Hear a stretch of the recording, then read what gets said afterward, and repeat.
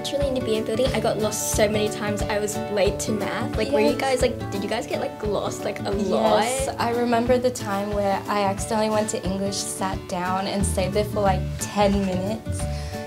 Wrong class. But and it's like most of the people, they're like, you don't know them, and in primary school you spent like 7 years of them, so you like know them very well.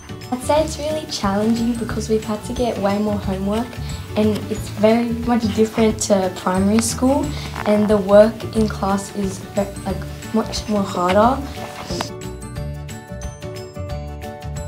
I thought I was gonna make no friends. That's what I thought. I thought it was gonna be like, I'm not gonna make any friends. It's gonna be way too hard.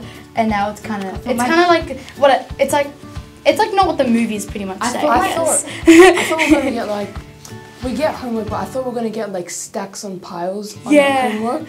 But like we still get like homework, but we don't get as much as like what as what she said already. Yeah, for me, homework. Unlike you, weirdly,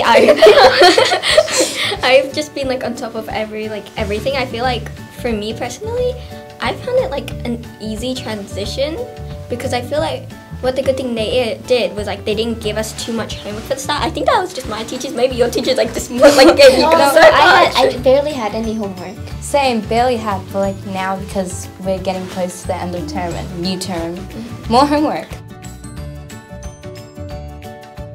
Like what we're actually learning, like for example in science we've done a lot more like experiments compared to primary school where we just did like listen and writing. I found it really fun, like not really fun but pretty fun, because when you go to high school there's many new stuff such as your lockers, and in primary school we didn't have lockers, and now you get to like decorate it and have your colourful timetables stuck up.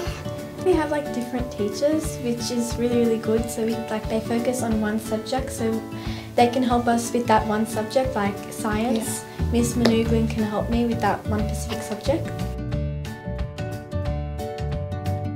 I'm looking forward to getting new teachers and learning more about math.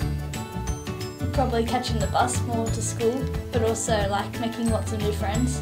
I'm excited. It's like at the sports carnival doing the cheers because before I went to school, like on the YouTube how they have like you can see the cheers, and I was so excited because my sister, she goes here and she would always show me and like she would say her cheers, and I'm so excited because like in my school like they weren't so into it, but like Catherine McAuley, like they're into it, and I'm like so excited to do that.